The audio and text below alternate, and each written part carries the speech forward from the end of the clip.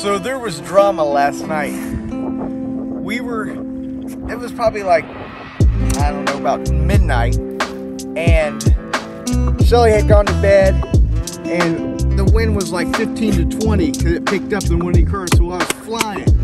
And then she goes, Brian, there's water on the floor in the kitchen.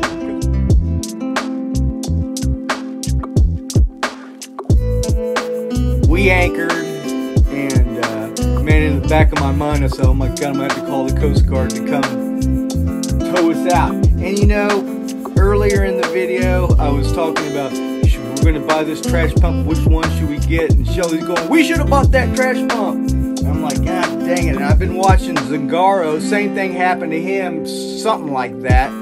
And I was like, buy a trash pump on the comments. And here I am, no damn trash pump. There's from here all the way down along here, there's a crack.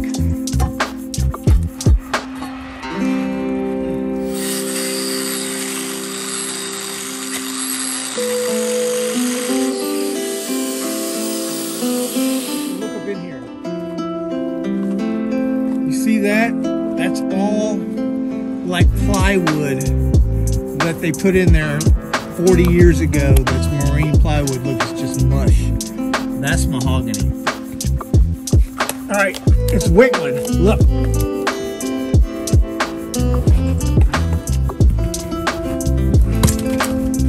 There it is.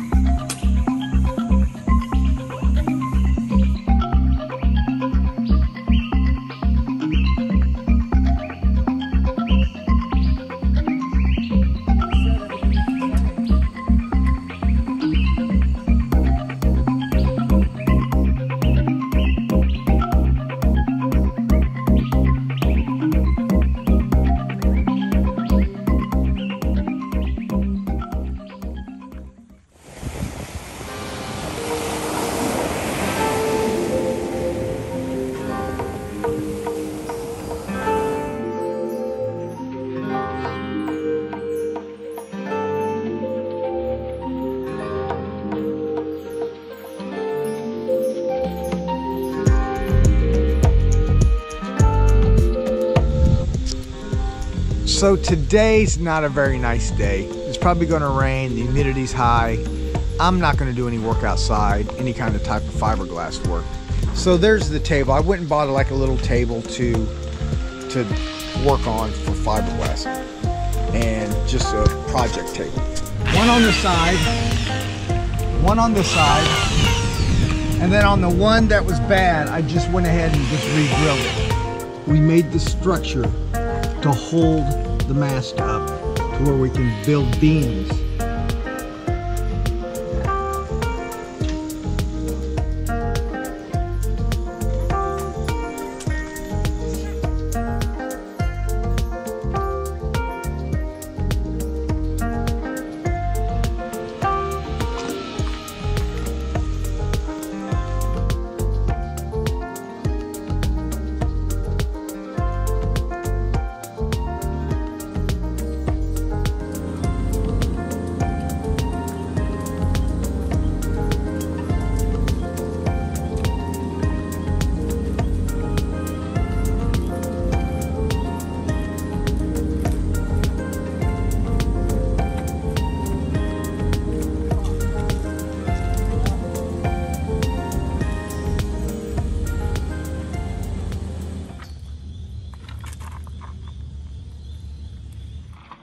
So there's the first layers of fiberglass over where the beam was.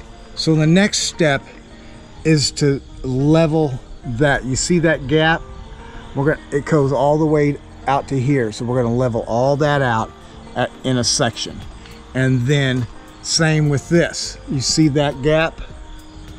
we're gonna level this part right here, right there. We're gonna bring it out, and we're gonna fill that with fiberglass and fill all that in to try to get all that one level. It'd be nice to do it all in one shot, but it's not gonna happen. Once you get all that level, then I'm gonna start putting the bigger pieces on and go from there. And then if I have any issues later, I'll just have to sand in those low spots and bring them up.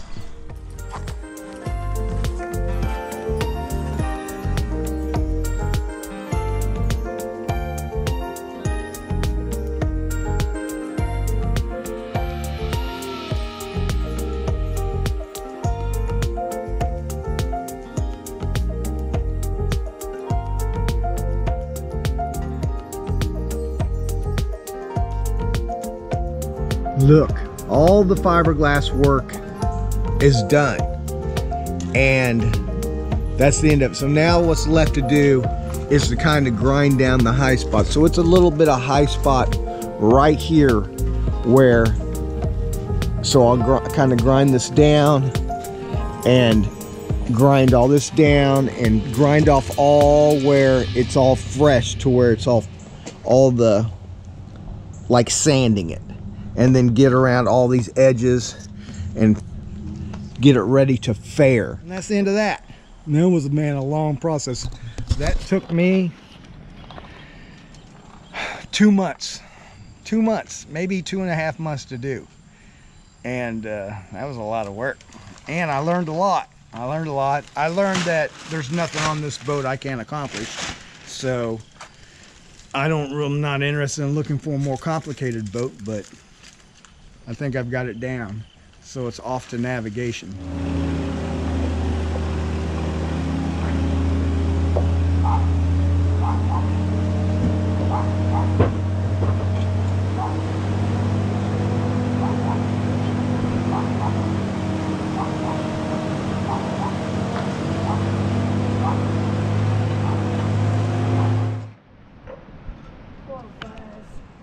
Poor Buzz.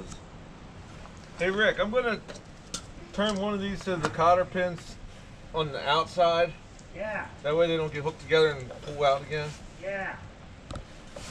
Well, that's what I did, and then you flipped it.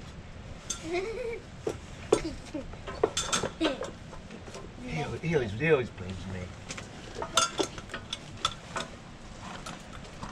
He's like an old grandma.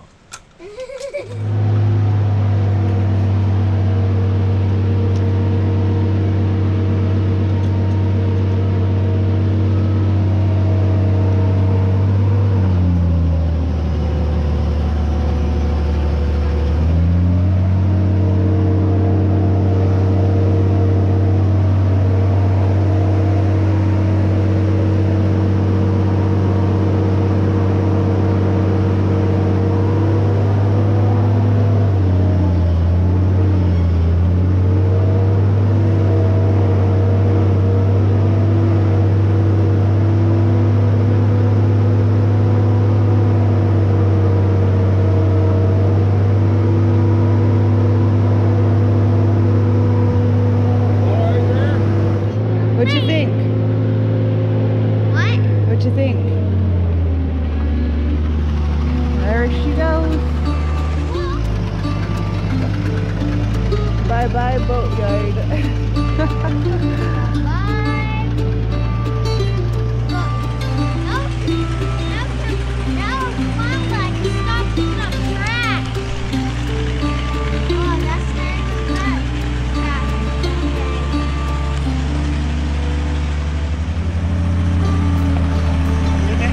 Looking pretty.